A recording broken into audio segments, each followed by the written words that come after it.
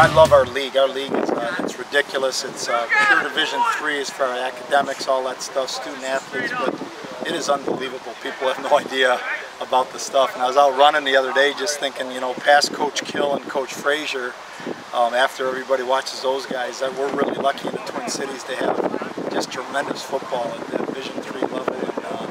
And I just, coaches are able to bring in competitors. We like each other all the time except when they can play. And it's really cool. It's really a neat thing, and there's a camaraderie and rivalry, and it just seems really healthy.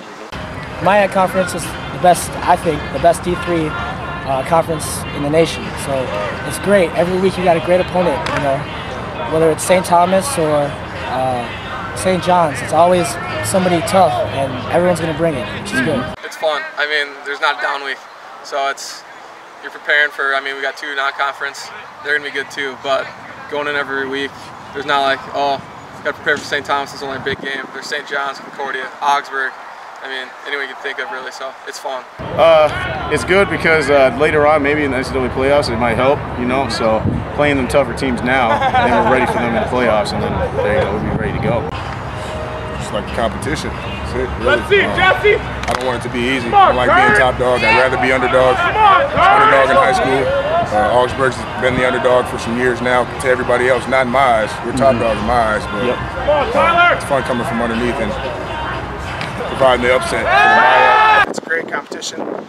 It's an awesome league. There's a lot of great coaches, and more so, I think a lot of the good high school players are choosing D3, which is good for Division III.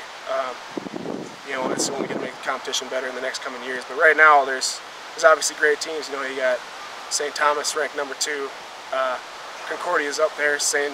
Olaf will be good. St. John's, I think, is on the way back. And then, of course, you got Augsburg. They got a great quarterback. He's going to carry them. But, you know, there's no weeks off here. There's no weeks off. And if you want a chance to make the playoffs, you got to come ready to play each week.